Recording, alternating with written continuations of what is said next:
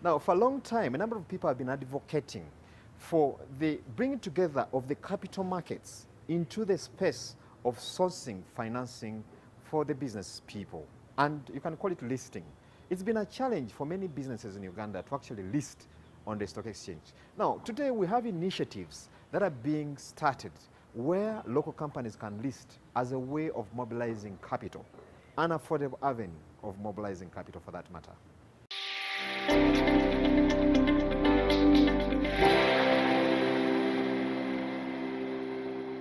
The consistent poor capital markets performance continues to deny many local enterprises an avenue to raise more affordable capital to support operations. To industry observers, the bigger problem lies with the low policy and structural support to enable small and medium enterprises to list and therefore use capital markets platforms like Uganda Securities Exchange to raise affordable capital. This situation is compounded by the taxation policy, which discourages would-be local investors from picking up stocks of listed companies.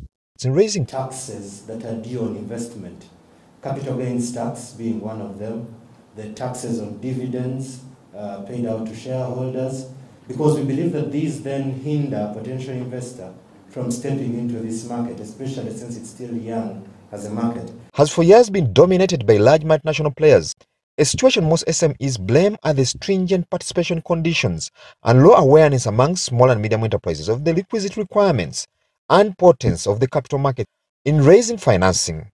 It is to this end that Uganda Manufacturers Association has signed a memorandum of understanding with the Capital Markets Authority.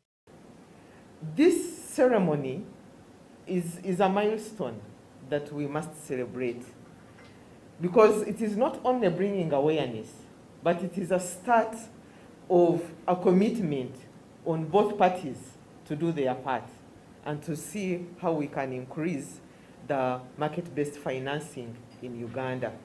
The key message from the manufacturers is the Capital Markets Authority to support its members in their quest to participate in the markets, since most sit within the SME docket and some are worthy of their kind of financing. We asked Capital Markets Authority to ease on the requirements for listing at all levels, ease the fees that are charged by your accredited agents, advisory agents. Sometimes it's almost impossible when you look at the fees of producing a prospectus before you can go into an IPO because of costs.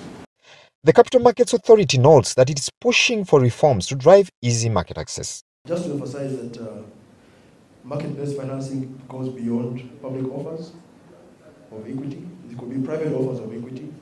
There could be public offers of debt through listing of corporate bonds, or there could be private placements of debt. There could also be private placements of equity, through the offer of securities to a few individuals. So these are some of the reforms we want to see done in our offer of securities regulations to make it easier for companies to access the public and private markets. Affordable working capital in Uganda, like it is in many African countries, continues to elude many enterprises. As it is, part of the problem lies in the policy gaps to support local capital mobilizations and the low awareness about alternative avenues such as capital markets and the crucial role it plays in plugging the financing gaps.